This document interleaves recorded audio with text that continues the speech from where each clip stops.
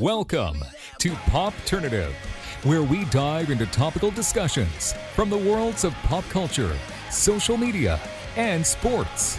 Here is your host, Peter Remoliotis, aka PD Beats.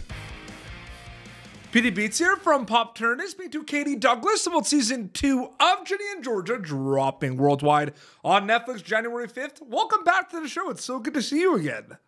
Hey, thank you so much for having me back and wanting to talk to me. Yeah, absolutely. I mean, it's pretty crazy, right? It gets kind of renewed for season 2, and like the whole world's basically waiting, and they don't have to wait anymore, right? Yeah, it's such a different feeling from the last time it came out. I feel like we didn't, like, it obviously exceeded everybody's expectations the last time, and we weren't really expecting it to have the reaction that it did. But this time, we're aware that we have this falling, and we're just kind of like, all right, let's get down to it.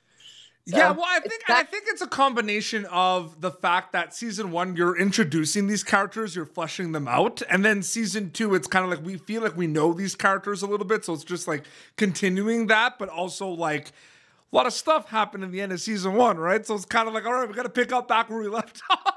Yeah, and it does too. The show actually does picks up right where we left off, and as I'm sure the fans know, it was like rather explosive, and it was quite the cliffhanger. So yeah, we're right in the heat of it all. Last time you were on the show, we talked like a little bit about Ginny and Georgia, but it was mostly about your film The Walk. But I mean, this is a big season for Abby, and the reason I think that is because there's a lot, like it really kind of showcases in many ways that Abby is trying to change, and she's doing a lot of self-reflection, and she is trying to be as good as a friend as she is. You see that this season, but there's also things that like she's dealing with personally as well. So like when you read the script, did you notice that kind of like ping pong match, push and pull with like Abby trying to be a good friend, but also taking care of herself as well? Yeah, of course I did. Well, I feel like the great thing about the script is that it's actually quite representative of what it's like to be a teenage girl. And I'm sure a lot of people would agree, nobody's who they want to be when they're in high school. So Abby's dealing with things the way that Abby's dealing with things, which is a lot of people love the character because she's very, very flawed and not perfect. And in season 2, I definitely kind of wanted to see her come into her own a little bit more and find something special about herself. And you know, obviously not anything sweet or amazing, but just all her. Like so I think you'll see a lot of that character development, and I hope people can connect to it the same way they did last time. Did you enjoy all like the comments and theories about like the kind of villain kind of label with Abby in season 1, but like a lot of people also coming to her defense saying like, no, it's misunderstood? Was it cool seeing that online? Oh yeah, absolutely. I think that's the point, is that type of discussion. I mean, she's written one way, and I obviously like played it however I saw it, but the fact that people are reacting to it and can both like relate to her and also just like they see someone else in her that they hate, and like that's so the character. It's so much fun, and I'm just so glad that she's reading that way. For sure. I've spoken to your other cast members about this, and I know that when you were greenlit for season 2, you went back and you were filming during the pandemic, so there was a feeling where there was a lot of PPE and a lot of social distancing and COVID testing and everything. Besides that fact, though, what was it like kind of getting back to work, seeing everyone and kind of picking up where you left off? It was just like really nice to be doing it. Like, of course, the situation was not ideal, but the fact that we were doing it is like, we're so very lucky and we're so very privileged. And I think more than ever, people like, I mean, the world was introduced to the show during a really hard time. And the fact that we can pick up now, as the world's kind of obviously still in a hard time, but putting the pieces back together, I think it'll really give, I think we're just lucky to be able to like be there for people through all of this the same way we were then. So to answer your question, it was so much fun being back on set. I think you'll probably hear this a lot. We have like the coolest, nicest people, literally like no drama, which is never what anyone wants to hear, but like it's a family. So it was really nice to be back. When in season 1 would you say you started to understand Abby?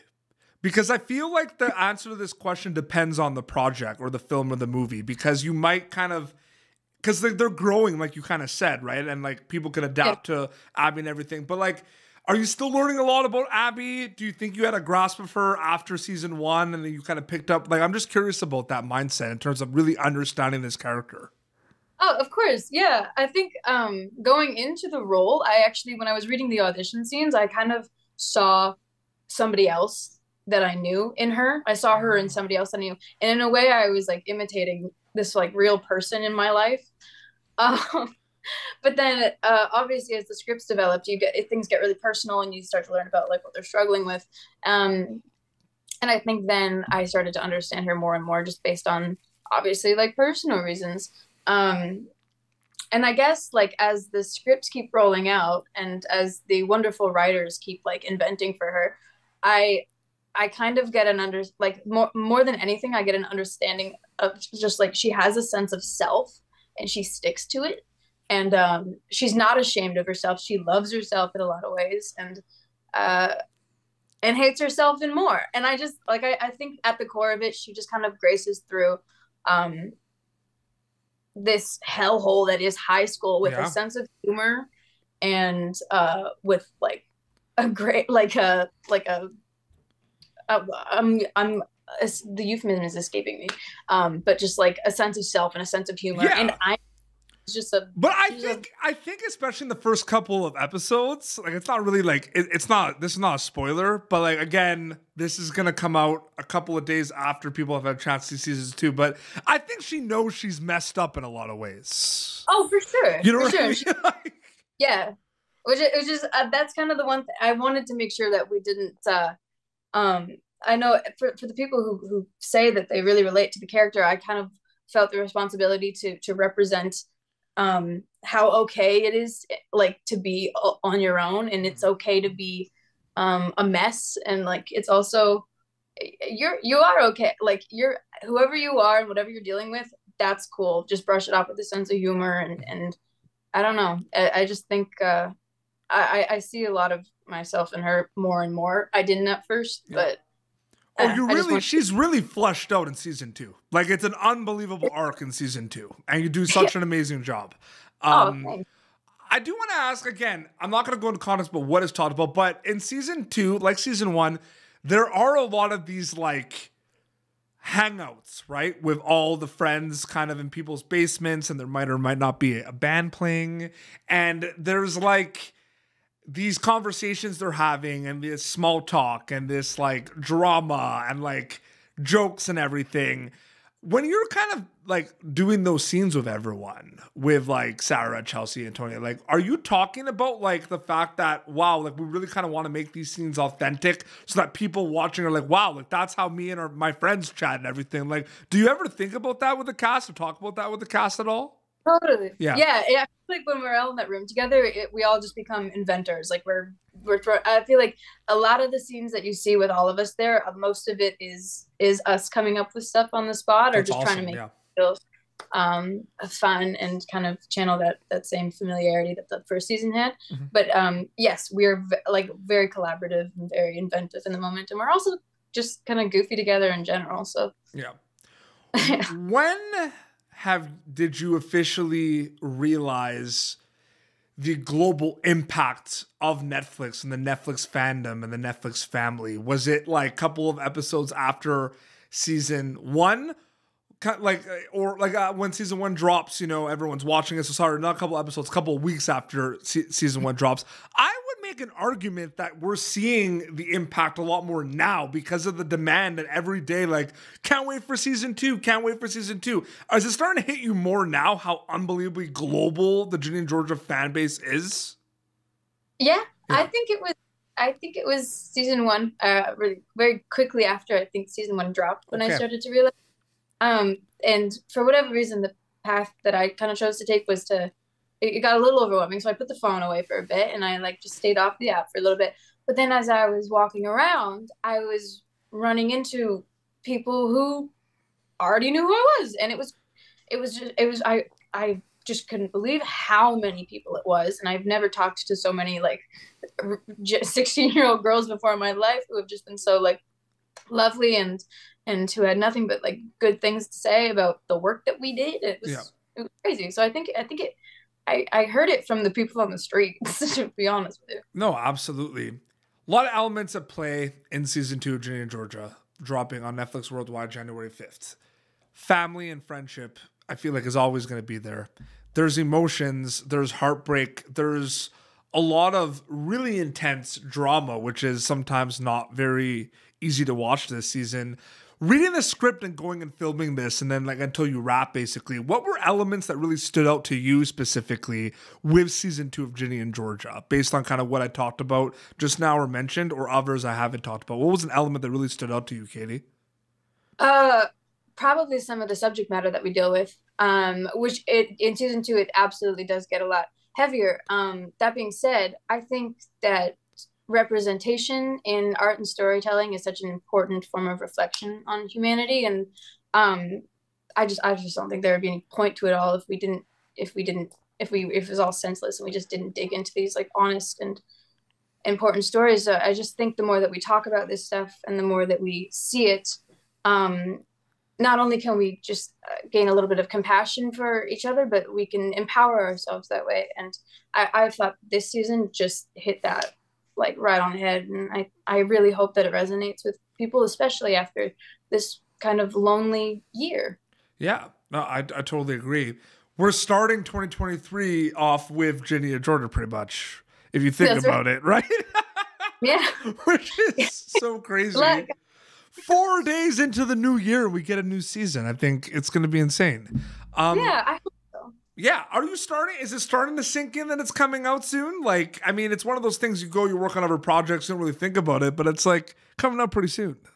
It is kind of, you know what? We were just out in LA doing some press stuff for season 2, and I think, like I said earlier, it's a totally different feeling now that season 2 is coming up. We're almost more excited about it. Mm-hmm. I know. It is so crazy. You worked on a show called Pretty Hard Cases, and you worked on that show with Percy Hynes White, who's in Wednesday on Netflix. You're on Ginny and Georgia on Netflix.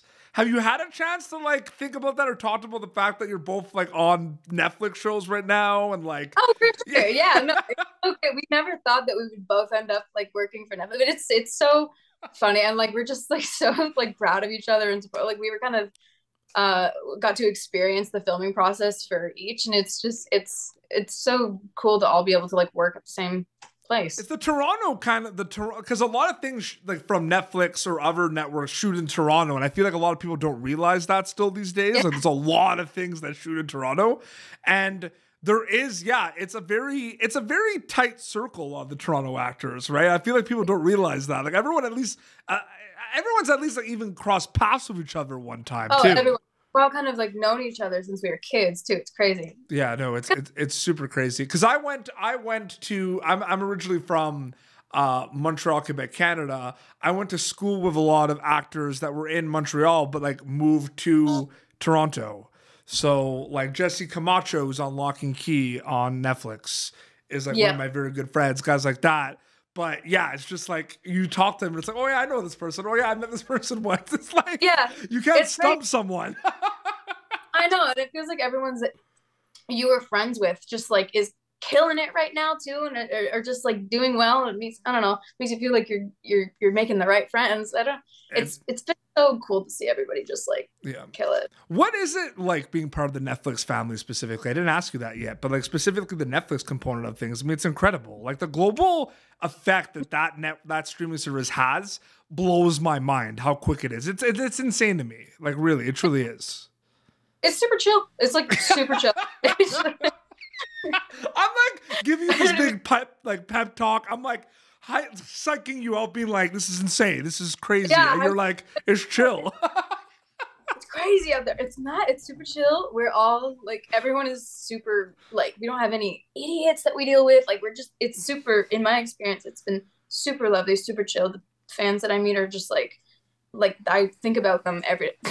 I think about it every day. No, but I do like their words have been like so encouraging. So I've had nothing but a super chill experience. Yeah. How many inside jokes or funny things on set happened the first couple of weeks of filming season 2 of Ginny and Georgia? If you give an estimate, like over 100?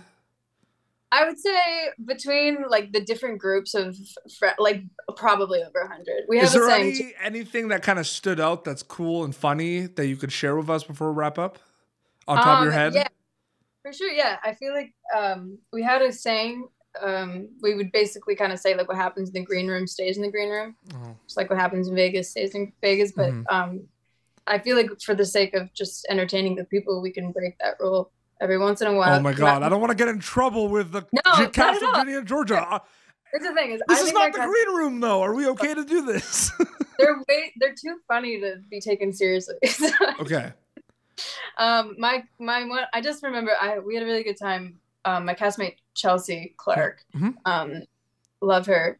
Got really inventive with one of those wheelie tool things that they use to carry the lights, like a wheelie stand thing. And she would give a lot of our castmates like rides around the green room in that thing. And like, obviously there were some casualties. And, oh my goodness. Shout out to Chelsea Clark. Shout out to the whole Ezra crew. Ezra on Out TV. Shout out to Lucaci. Great people. Oh yeah. The squad, right? We got to shout out the squad, right? We have to. Yeah. No, they're killing it. It's so awesome. Katie, so great catching up with you. Thank you for joining me back on Popternative.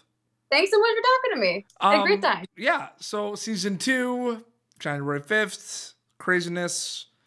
It's chill, like you said.